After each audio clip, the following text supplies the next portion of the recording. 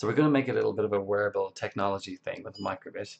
Basically, you shake it a bunch and it tells you how many times you've shaken it. So that could be used for, well, you could put it in a hat like this and then header things and count how many headers you did.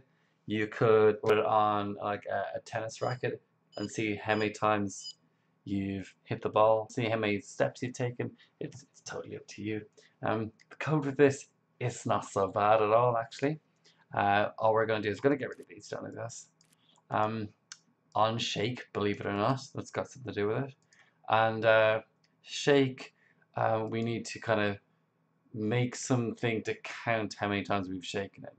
All right, variables. Let's just make a counter, okay? Item. Item is a weird one, but do you know what I'm going to do? I'm just going to make one called count. Count. Sure, why not? Okay. Now I've got a variable called count. There it is. Hi count. And what I'm going to do is make count go up by 1 when I shake it. So where is it? It's in variables. Change something by 1. Cool. Not item. Count. Change count by 1. Deadly. So when you shake it, the count goes up by 1. But I can't actually see it going up. Or I need some way of kind of tracking it. So maybe what I could do here is put in a little bit of sound. So if I put in kind of a high note here and set that to a quick beat.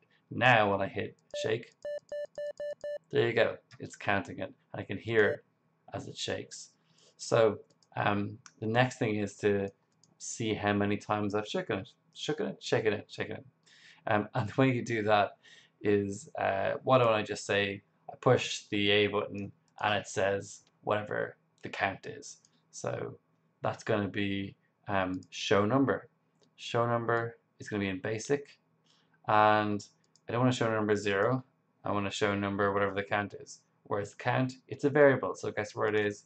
It's in variables. Variables. And there we go. So show the count when I push the A button. So shake, shake, shake, shake, shake, shake, it, and then press A. 7 shakes. So that's it. And yeah, you can see it. That's all there is to it. So go mad, make some mad wearables. Oh, by the way, a great way to get this onto your wrist or whatever is just to get like a pipe cleaner or one of these things and just push it through the holes, do you know? And then you can kind of put it around your wrist or whatever you want, do you know? Okay, you can put it around your leg or it's grand. All right, shh, quiet.